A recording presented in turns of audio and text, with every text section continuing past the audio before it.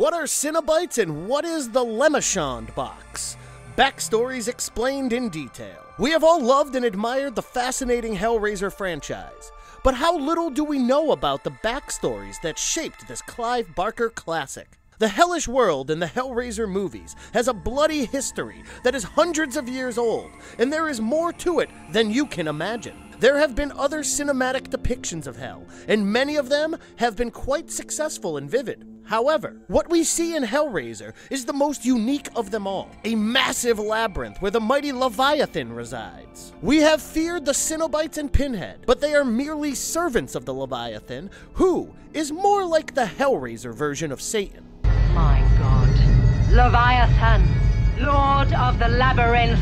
It is an entity that turns people into Cenobites in the first place, and hell is simply full of these unfortunate souls. And at the center of all this evil is the critical element, the Lament Configuration puzzle. In this video, we will dig deep into the lore of the Cenobite. We will explain in detail all the backstories surrounding the mysterious puzzle box and the creatures that will give you a new outlook on the Hellraiser narrative. Before we get into the explanation, we have a very small request. If you like our content, please support us by subscribing to our channel. This is a small click from you, but means a lot to us. Thank you. Let's begin.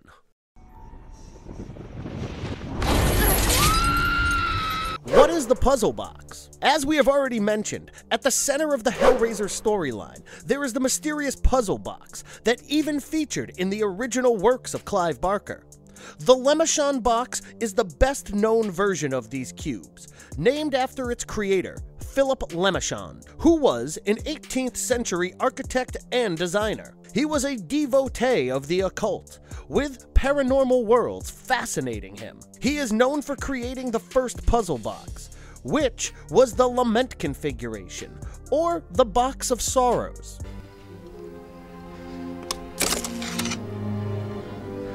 When someone solved this box, a dolorous bell would be heard tolling at a distance.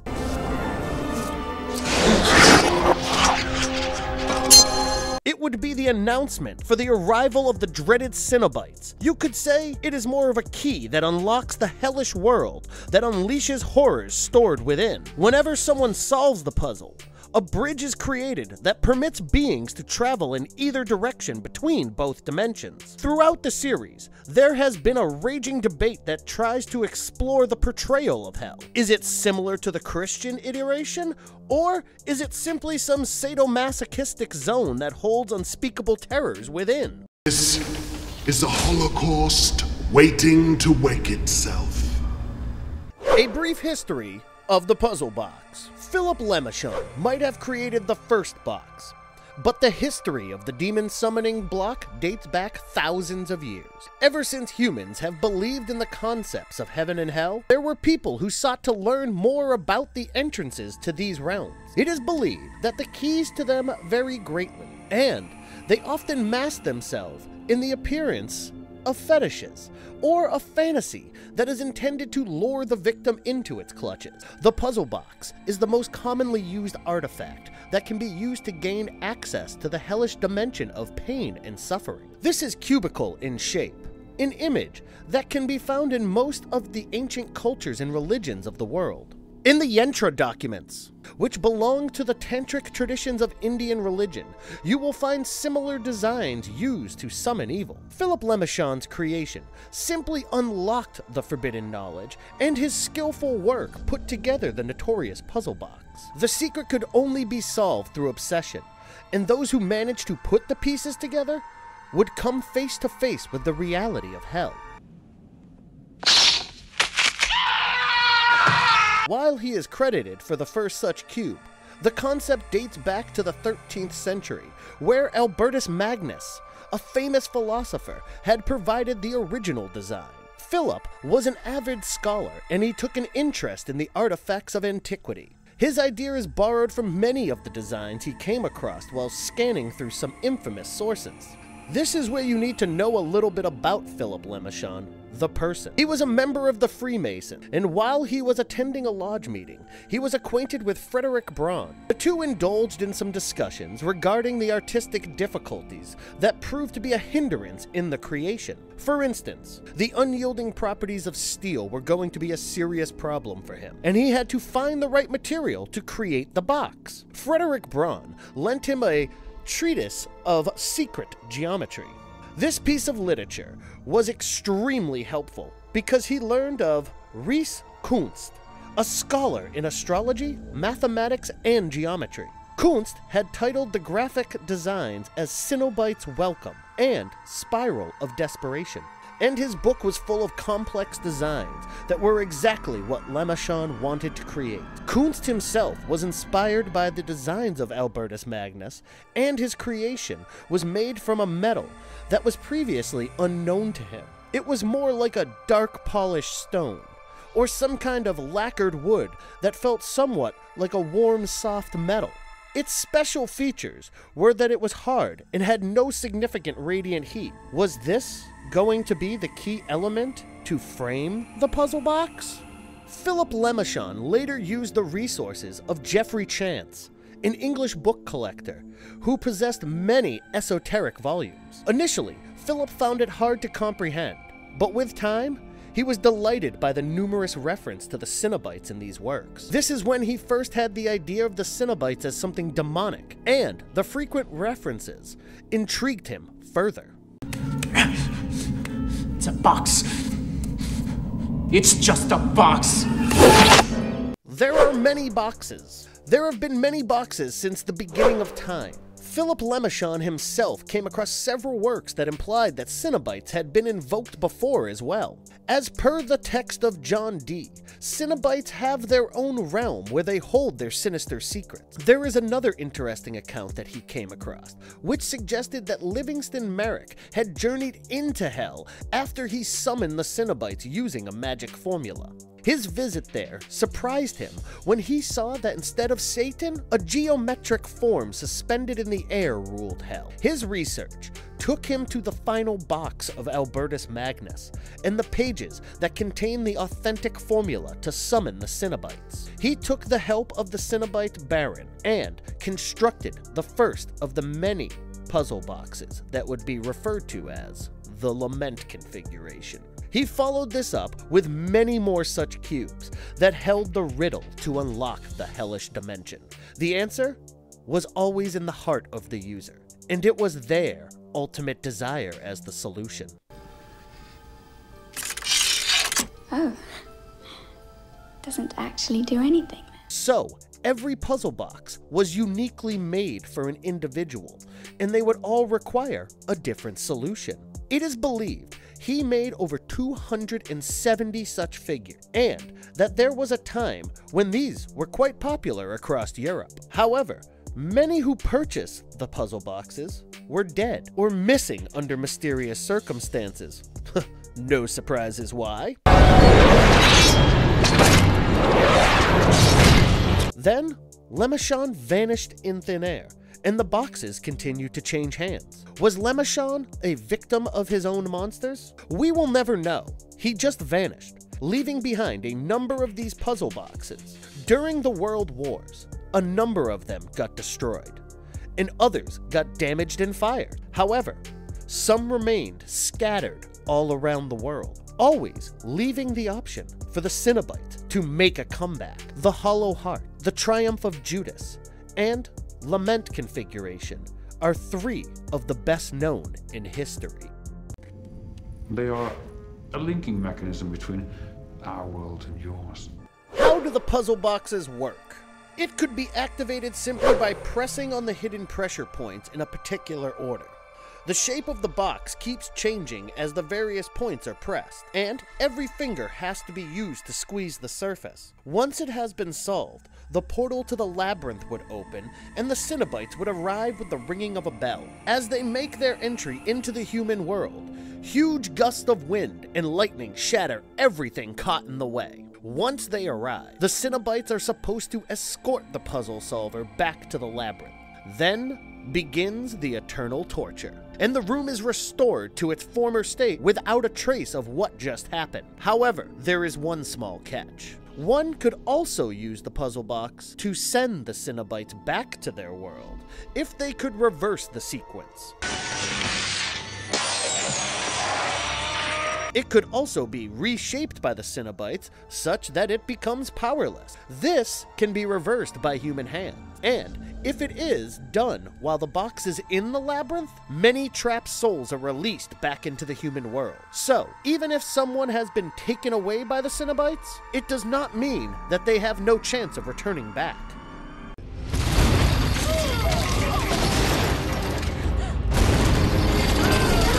What are Cenobites? Now that we have spoken so much about the box that summons the Cenobites, let us give you an insight into what a Cenobite exactly is. These are basically extra-dimensional beings that are servants of Leviathan. Some unearthly artifacts can help them reach Earth's reality through a portal in time and space.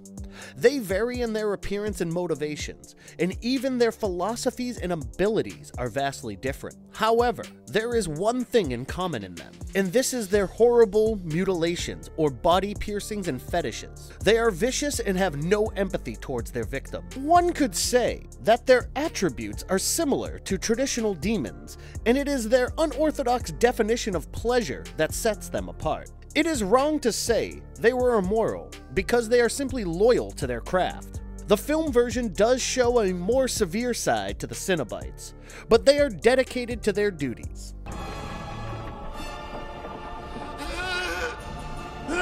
In the movies, the Cenobites would decide exactly when to appear, and they took various forms to manifest themselves. Their weapons of choice seem to be their hooked chains, and they all have some degree of telekinetic powers. They also possessed incredible superhuman strength, and were not susceptible to pain or damage. Pinhead is of course the most notorious among them, feared and admired by an entire generation. Where do Pinhead and the Cenobites come from in Hellraiser? Their appearance has varied from one movie to another, and even the way they were summoned kept changing. In the first film, they came after a puzzle box was solved. The box. You opened it. We came. However, the following sequels offered very different versions. For instance, in the third entry, Cenobites are shown to be created from humans who open the portal, while in Hellraiser 4 Bloodline, the Cenobites are just a form of an upgraded hell. The consequential movies have not been impressive by any standards, and they all dealt with the fates of those who solved the box. In fact, by the last movie, Hellraiser Judgment, there is no need for a puzzle box to summon these creatures, as simply an invitation suffices. Don't waste your time, folks. We advise sticking to the first few only. Birth is pain. How can someone become a Cenobite? The writing is rather inconsistent in this regard, and there can be multiple answers to this question. It might seem obvious that anyone who opens the Lament Configuration becomes a Cenobite later, but it is revealed in Hellraiser 2, when the Hell Priest stops the other Cenobites, that an individual must desire himself to visit the realm before he is taken to the labyrinth. It is not hands that call us. It is desire. This is clearly contradictory to what the priest said in the first film, where he claimed that Kirsty would have to accompany them to hell. You solved the box. We came. Now you must come with us. Taste our pleasures. It is probably a bit of both, where someone has to first open the puzzle box, and then willingly want to be part of the devilish world, where pain is pleasure. Shit.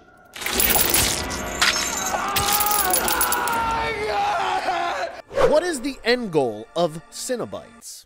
We'll tear your soul apart. This is again something that varies significantly from one Cenobite to another. They seem to be pretty ambiguous in their roles, and you see all kinds of Cenobites with different motives. Broadly speaking, they are simply serving Leviathan and doing their duty. However, their evil nature is not consistent. For instance, Pinhead is fairly neutral, while the Doctor is simply psychotic. Then again, some of the Cenobites are totally brainwashed with no memories of their past life. They thrive in pain that they inflict upon themselves and others. There are some who remember their past and are more calculated in their moves. It seems that they do not have a personal goal as such. They are merely sentries of their hellish zone performing their duty of collecting the souls that the box enticed. Who keeps coming? The demons! The demons! Demons? Demons aren't real. Then what the fuck is that? Are Cenobites angels or demons? The answer lies in one of the dialogues of Pinhead. He says that Cenobites are demons to some and angels to others. And that is exactly what they are. Who are you? Demons to some, angels to others. Pinhead does things that cause immeasurable pain to others, and it is easy to say that he is evil. However, in the second movie, we are reminded that he was once a simple man named Elliot Spencer. We slowly have a reason for the evil that he does, and we see that he is more duty-bound than anything else. There are other stories that simply show him working towards his own agenda and doing evil stuff to gain more power. Yes, there is an ambiguity towards the nature of the Cenobites, and if you consider the behavior and actions of Pinhead or any other member of his species, we personally prefer the lawful evil part, where there is some justification for the things they do and the torture that follows. A villain without a purpose is hardly intriguing.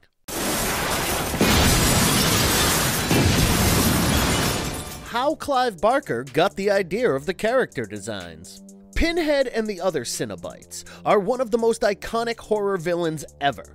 Clive Barker took his due time and research to accomplish this feat, and the end product is a monstrous entity to say the least. As for Pinhead, Barker used inspiration from all over the world to put together the design. First thing that will strike you about Pinhead is that he is extremely intelligent and articulate. This reminded us of Count Dracula, and the mannerisms and witty one-liners only affirmed our memory. Your soul is mine, and mine alone. Clive Barker was inspired by African fetish sculptures, and the aesthetics bear a strong resemblance to some of these. His visits to the S&M clubs all over the world helped him create a convincing sadomasochism angle in the character. In general, a Cenobite refers to a religious leader, but Barker's unforgettable creation makes us associate it with something horrifying. He called them Hell Priests and wanted them to resemble super butchers, who could do unspeakable things without batting an eyelid. Pinhead has been the defining character of the franchise, thanks to the brilliant work of Doug Bradley. But Barker's designs also deserve a lot of credit. The pins going through his skull and face, and the terrifying looks allotted to the other Cenobites made us fear every puzzle box we came across in our life.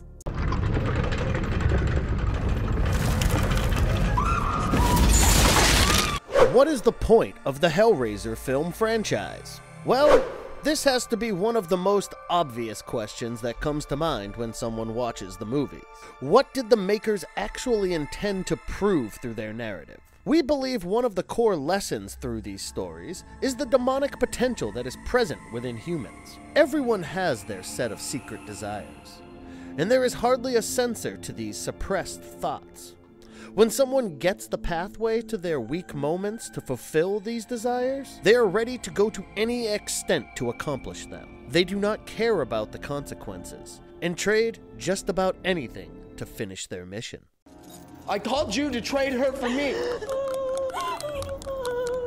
Trade. If you consider this narrative, then the Cenobites start making sense. When the urge to accomplish something is so intense, humans are prepared to go to any extremes, even if it means that they would be a skinless monster living on a dirty mattress eating vagrants. But the puzzle box comes with its set of rules, and there is always a price to pay. Pinhead is more like a gatekeeper, safeguarding those rules. The series often comes across people who are trying to find a loophole in the rules, but the outcome is usually the disturbing and graphic gore that is a trademark of the franchise. We have seen time and again in the story that when people get their desires fulfilled, they turn into a monstrous version of themselves. But were they already the terrible monstrous entity, simply masked by their acceptable version of themselves? We can get another interesting viewpoint if we consider the background of the author. Clive Barker is openly gay, and just before Hellraiser was filmed, Pope John Paul II stated that homosexuality was evil. Clive Barker was quite upset with this comment, and it is possible that the movie is a form of protest for the lack of support shown by the Pope. The hellish dimension could be purposely made different from the version of Abrahamic faiths. Cenobites are beings that have accepted their form. However, it might be that their pleasure is supposed to be a perversion. Monsters threatening normality? And what better way to stamp his authority than to introduce Pinhead and his minions in a well-crafted plot?